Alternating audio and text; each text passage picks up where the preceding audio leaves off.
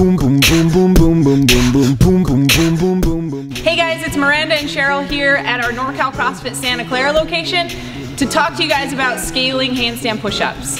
First, Cheryl's going to show what we see happen a lot of times in class.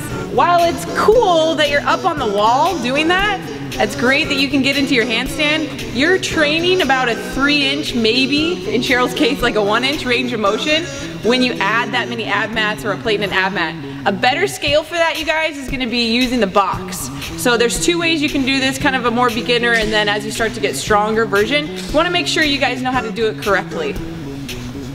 So the first place you can go is with your knees on the box. This is going to take more of your body weight out of it. You want to make sure that your hands are pretty close to the box so you can actually get into kind of a handstand position.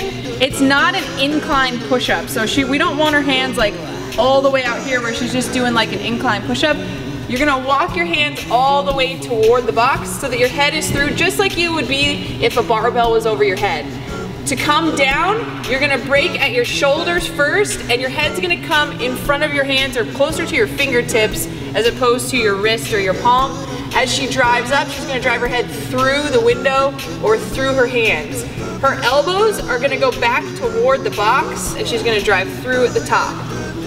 Once you have that, if that feels pretty easy for you, you can go on your feet. But the idea is the same. Make sure you're in an actual handstand. So she's got, like, her butt is all the way over her hands. It's one straight line, and she's gonna come down the same way. Head's gonna come forward, closer to her fingertips, through at the top. Forward, closer to her fingertips, through at the top. She's gonna try to keep her belly tight and keep this nice tall position. A lot of times when we tell our athletes to do that, they'll say, oh, the pike handstand push-ups are too easy.